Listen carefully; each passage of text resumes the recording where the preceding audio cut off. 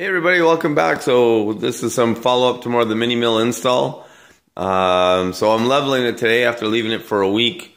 I got it rough level, now I'm leveling it final level. I don't have a machinist's level. I could buy one, but things are pretty strapped right now with the purchase of this machine and tooling. So what I did do is I went and got my Johnson Lazer level.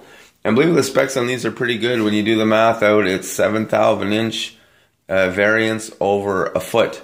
And a machinist level, the ones that start, is 5/1000 of an inch over a foot. So, you know, it's pretty close. And then what I would do is I would take my height gauge here and just adjust it so it'd be on the pointer and it would just skip off the back. This is self-leveling, so I don't have to level it every time.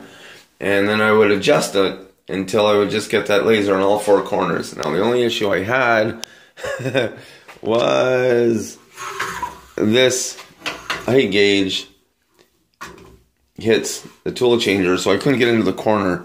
So I'm not exactly the same distance. Also, I put the table roughly by eye in the center, so hopefully that gets us pretty close. So the only way to do this, really the smart way, is to take notes.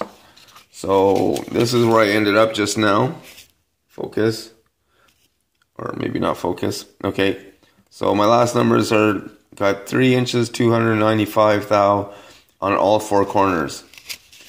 Except that last one, but like I said, 288. I can't get as far away, so I think that's some of the variation. But it's a long process. It's tedious, especially when you don't write the numbers down correctly. And you can see each time I did it, I did 1 foot at a time. Now I'm not going to lie, this would have probably been a lot easier with the machinist level and help instead of having to redo all four corners. But it's a great system, and as long as you keep doing everything repetitively, I think you can get pretty accurate. So now I'm going to tighten down all the bolts and get ready to play. More to come.